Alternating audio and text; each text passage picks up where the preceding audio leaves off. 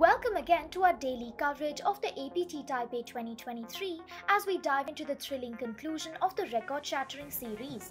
It's been a whirlwind of shattered records and high-quality gameplay, and it all comes to a close tonight. Yesterday we saw the 50k main event crown its champion in Punnat Punsri from Thailand, who now holds a prestigious spot in APT history. Punsri outlasted a staggering 1,434 player field and took home a mind-blowing 11,210,400 Taiwanese dollars, the largest cash prize ever awarded in a poker tournament in Taiwan, along with the gorgeous gold-plated APT trophy.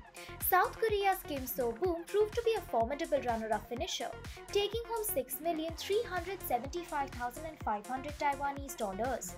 Event number 37 double stack was another event concluding on Saturday, where Hong Kong's Chau came out on top to lift the APT trophy and 991,350 Taiwanese dollar first place cash prize. The massive 562-player field of event number 42 mini main event has now been whittled down to 72 players who advanced to day 2.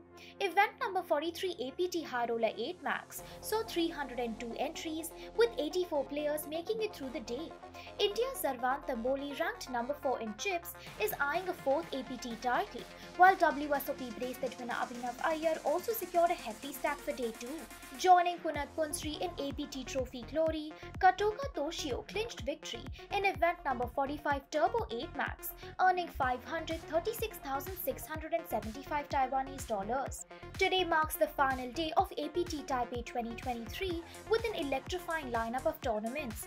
Both event number 42 mini main event and event number 43 APT High Roller will crown their winners, while event number 46 micro main event, event number 47 No Limit Hold'em 8 Max, event number 48 Hyper Turbo, event number 49 Hyper Turbo 8 Max reach their conclusions.